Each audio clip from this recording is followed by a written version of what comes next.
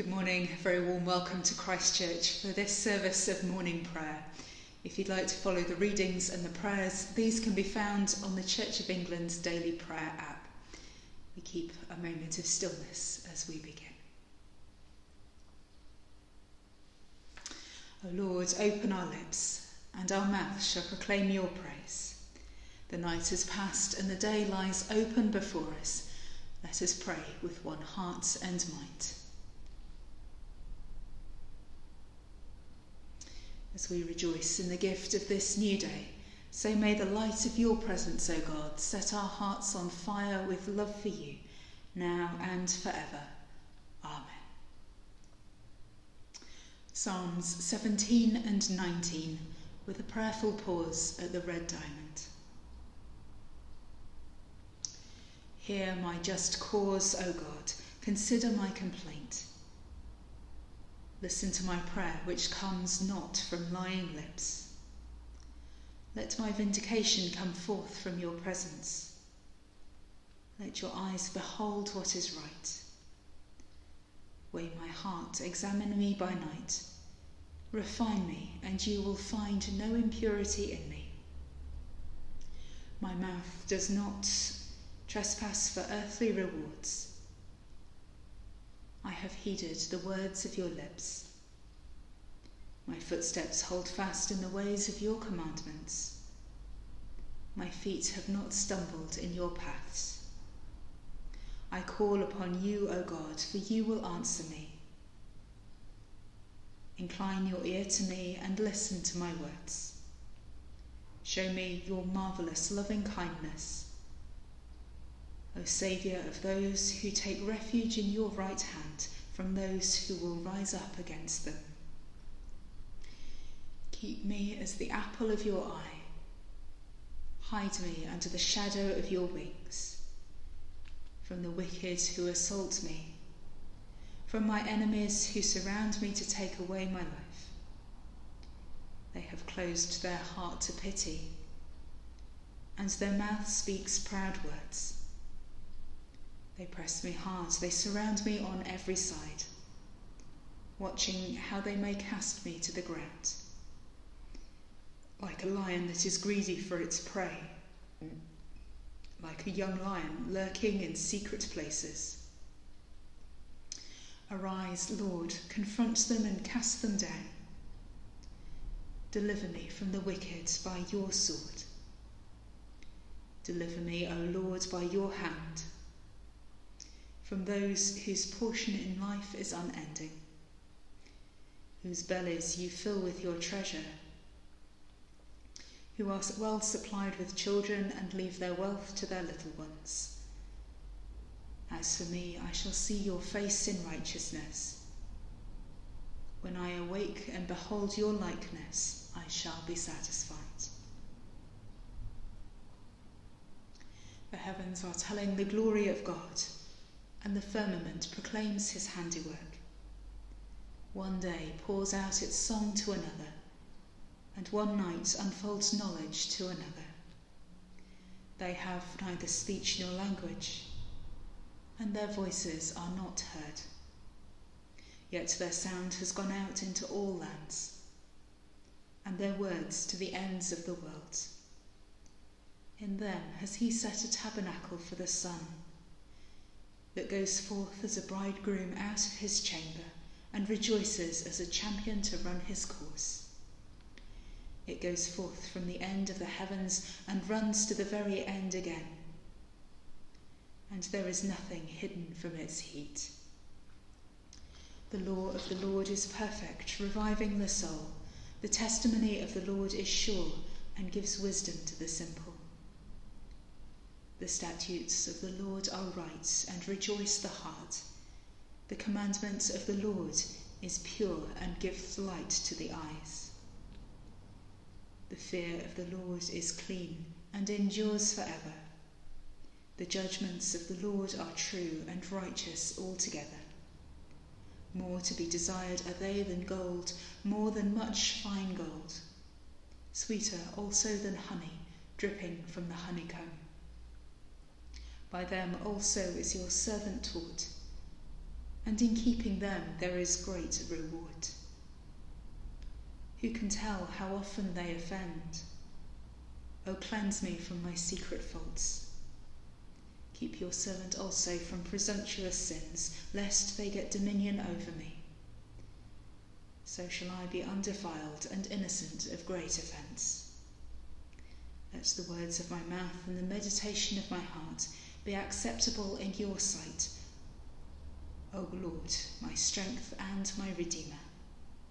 Glory to the Father, and to the Son, and to the Holy Spirit, as it was in the beginning, is now, and shall be forever. Amen.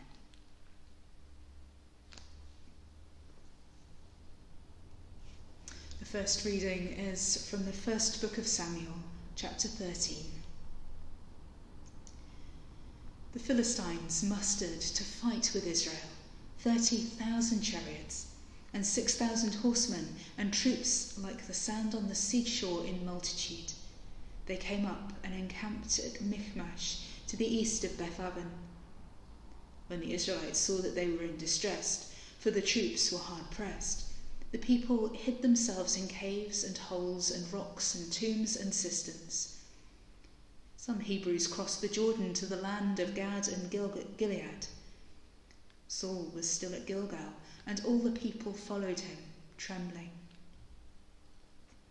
He waited for 7 days, the time appointed by Samuel.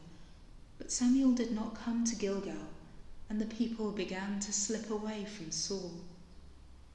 So Saul said, "Bring the burnt offering to me here, and the offerings of well-being." And he offered the burnt offering. As soon as he had finished offering the burnt offering, Samuel arrived, and Saul went out to meet him and salute him. Samuel said, "What have you done?" Saul replied, "When I saw that the people were slipping away from me, and that you did not come within the days appointed, and that the Philistines were mustering at Michmash, I said, 'Now the Philistines will come down upon me at Gilgal,' and I have not entreated the favour of the Lord. So I forced myself and offered the burnt offering." Samuel said to Saul, "You have done foolishly. You have not kept the commandment of the Lord your God, which he commanded you. The Lord would have established your kingdom over Israel forever, but now your kingdom will not continue. The Lord has sought out a man after his own heart, and the Lord has appointed him to be ruler over his people, because you have not kept what the Lord commanded you." And Samuel left and went on his way from Gilgal. The rest of the people followed Saul to join the army. They went up from Gilgal towards Gibeah of Benjamin. Saul counted the people who were present with him, about 600 men. Saul, his son Jonathan, and the people who were present with them stayed in Gibeah of Benjamin, but the Philistines encamped at Michmash. And raiders came out of the camp of the Philistines in 3 companies. One company turned towards Ophrah in the land of Shua. Another company turned towards Beth-horon, and another company turned towards the mountain that looks down from the valley of Zeboim towards the wilderness. Here ends the reading.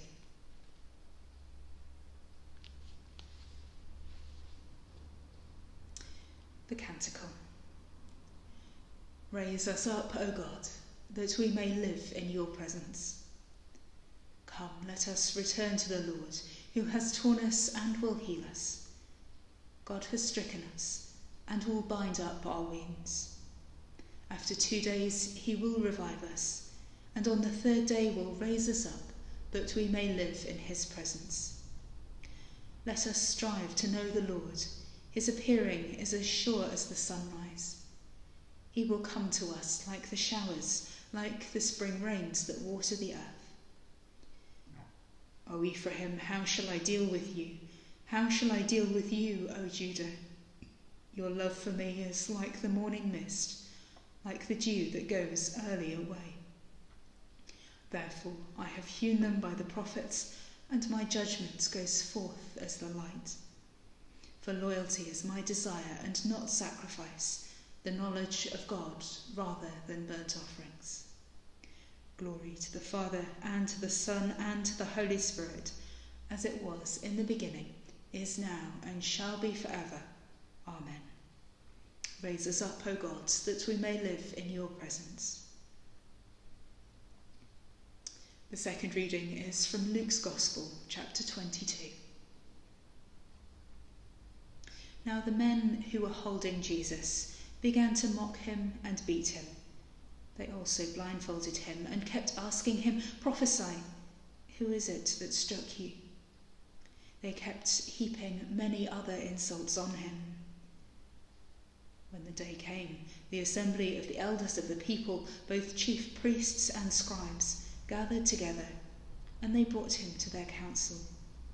They said, "If you are the Messiah, tell us." He replied, "If I tell you, you will not believe, and if I question you, you will not answer. But from now on, the Son of Man will be seated at the right hand of the power of God." He said to them, "You say that I am." Then they said, "What further testimony do we need? We have heard it ourselves from his own lips."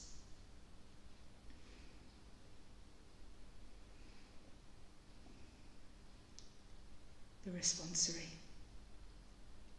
Forsake me not, O Lord. Be not far from me, O my God. Forsake me not, O Lord. Be not far from me, O my God. Make haste to help me, O Lord of my salvation. Be not far from me, O my God. Glory to the Father, and to the Son, and to the Holy Spirit. Forsake me not, O Lord. Be not far from me, O my God.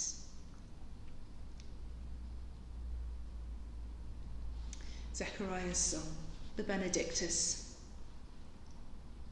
Give your people knowledge of salvation, O God, by the forgiveness of all their sins. Blessed be the Lord, the God of Israel, who has come to his people and set them free. He has raised up for us a mighty Saviour, born of the house of his servant David. Through his holy prophets God promised of old to save us from our enemies, from the hands of all that hate us, to show mercy to our ancestors, free to worship him without fear, holy and righteous in his sight all the days of our life. And you, child, shall be called the prophet of the Most High, for you will go before the Lord to prepare his way, to give his people knowledge of salvation by the forgiveness of all their sins. In the tender compassion of our God, the dawn from on high shall break upon us, to shine on those who dwell in darkness and the shadow of death, and to guide our feet into the way of peace. Glory to the Father, and to the Son, and to the Holy Spirit, as it was in the beginning, is now, and shall be forever. Amen. Give your people knowledge of salvation, O God, by the forgiveness of all their sins. We continue in prayer.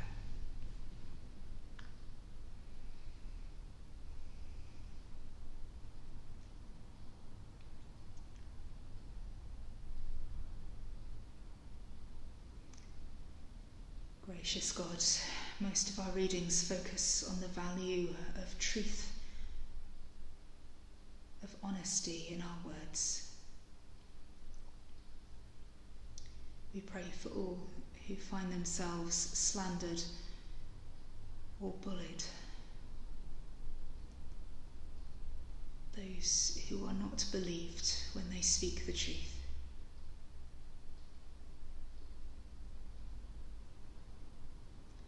We pray for the work of the police and the criminal justice system, for those involved in family courts,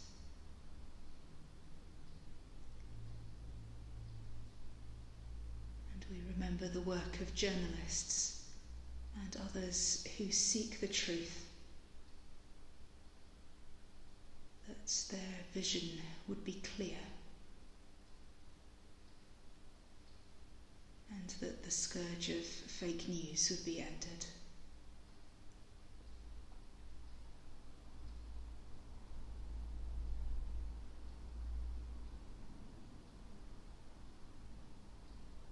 As we remember Saul's lack of trust, we pray for all who find it hard to trust in you today.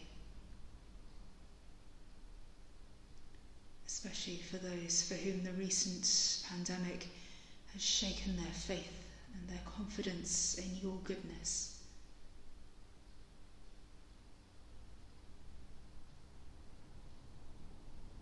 Help us as we wrestle with doubt and darkness to be mindful of your presence with us.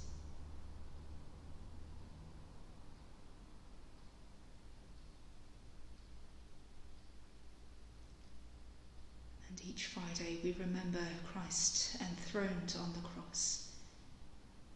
And we remember all whose lives of service model his own. Today especially we remember the life of St. Ignatius de Loyola, for his insight into prayer and his contribution to the spiritual life. We pray for all who put their faith into action, especially those in government and in authority.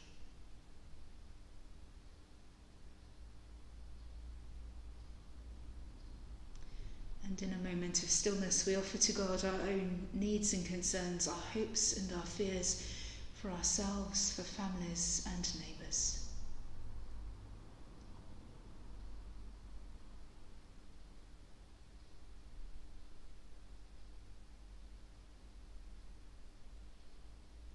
Lord, of all power and might, the author and giver of good things, graft in our hearts the love of your name, increase in us true religion, nourish us with all goodness, and of your great mercy keep us in the same, through Jesus Christ, your Son, our Lord, who is alive and reigns with you in the unity of the Holy Spirit, one God, now and forever. Amen. We pray as our Saviour has taught us. Our Father in heaven, hallowed be your name. Your kingdom come, your will be done on earth as in heaven. Give us today our daily bread. Forgive us our sins, as we forgive those who sin against us. Lead us not into temptation, but deliver us from evil. For the kingdom, the power, and the glory are yours, now and forever. Amen. So may the Lord bless us and preserve us from all evil, and keep us in eternal life. Amen. Let us bless the Lord. Thanks be to God.